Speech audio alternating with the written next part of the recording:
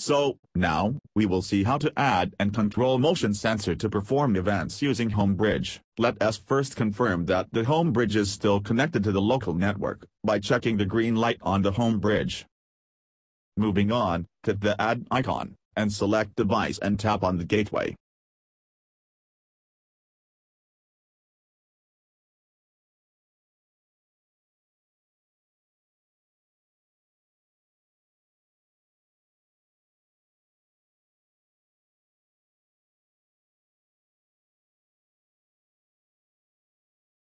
Now, we will insert needle in the hole of the motion sensor, to drive it into commissioning mode.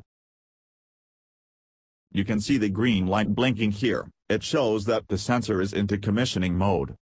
You can see the device is added. Okay, now, let's name it as backyard.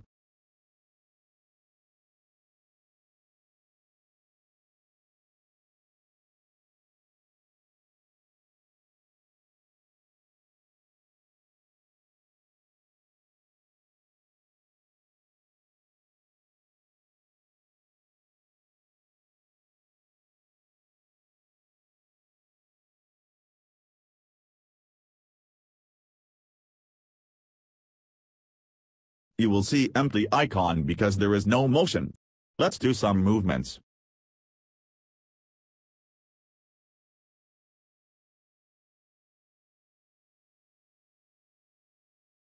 Alright, the icon of motion sensor is filled now.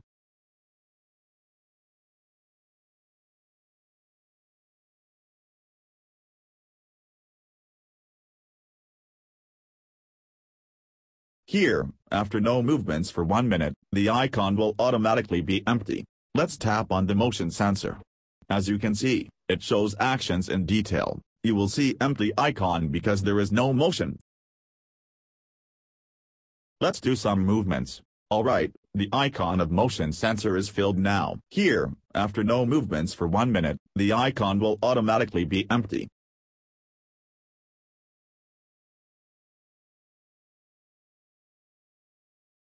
In this video, we have seen how to add and control motion sensor. For more information, please reach us at business@folenses.com.